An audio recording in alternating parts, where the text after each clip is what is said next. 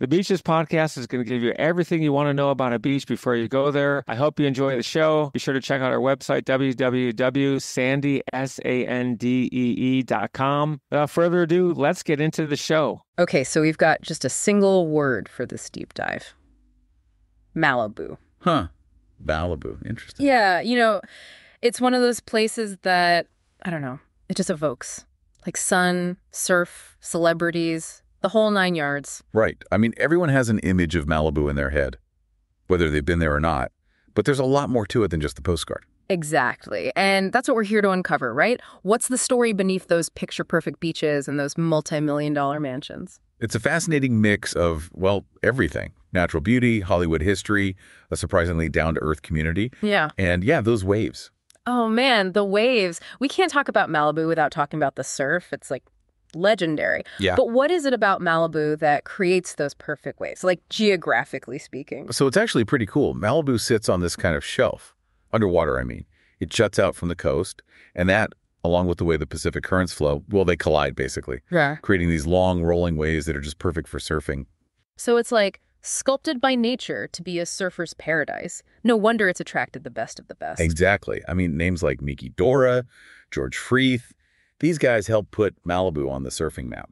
It's incredible how a quirk of geography can have such a huge impact. And I guess that allure, those perfect waves, it's bound to draw a certain crowd, right? Oh. Which brings us to, well, those Malibu homes. You can't talk about Malibu without talking about the real estate. And the people who own it, of course. It's a who's who of Hollywood. But what is it about Malibu that's so appealing to celebrities, do you think? Well, think about it. You've got this incredible natural beauty, ocean views, those beaches, but you've also got a sense of seclusion, of privacy, which, let's be honest, is hard to come by when you're famous.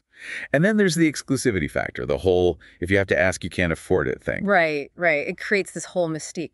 But I'm curious, before those million-dollar mansions, before the Hollywood A-listers, who called Malibu home, I mean, there's got to be more history there, right? Oh, absolutely. Malibu's history goes back a lot further than Hollywood. For thousands of years, the Chumash people called Malibu home, and their connection to this land runs deep.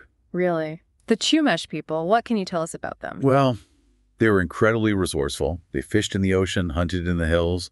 They had a deep understanding of the natural world and how to live in harmony with it. And they had a rich spiritual life as well, with Malibu's landscape playing a central role in their beliefs. Wow. It really makes you think, doesn't it, like about the layers of history that exist in a place and how those layers kind of build on top of each other. Definitely. And what's really interesting is that there's a movement to revitalize Chumash culture in Malibu today. They're trying to preserve archaeological sites, teach their language, and educate people about their history. So it's about more than just acknowledging the past. It's about keeping that history alive, right? Exactly.